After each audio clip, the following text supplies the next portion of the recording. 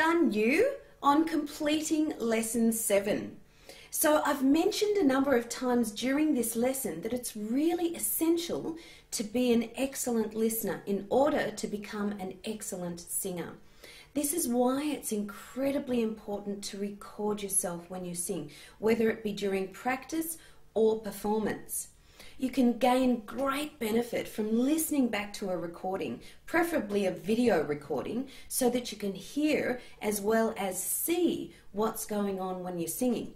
Because sometimes we get so engrossed with what we're doing when we're singing, i.e. focusing on technique and execution, that we can often have a lapse in concentration in other areas, including our pitch. So each time you practice, record yourself.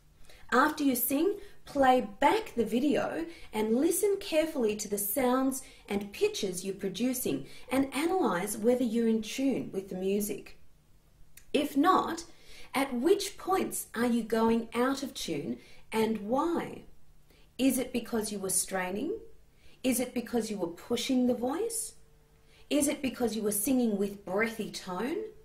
Is it because you were lacking energy? Is it because you weren't creating enough space on the higher notes? Is it because you forgot to listen to yourself and to the music at the same time?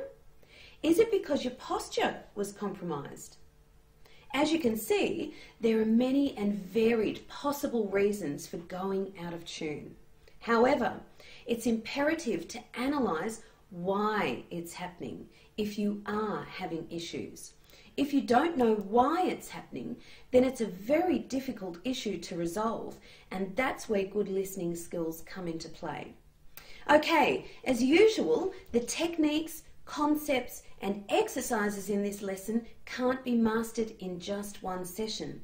It's important that if you are experiencing pitch issues, that you make it an area of specific focus during your practice sessions, which ideally should occur on a daily basis if you truly want great results.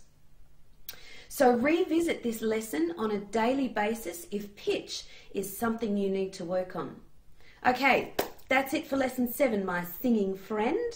I look forward to seeing you same bat time, same bat channel for lesson 8 on range extension.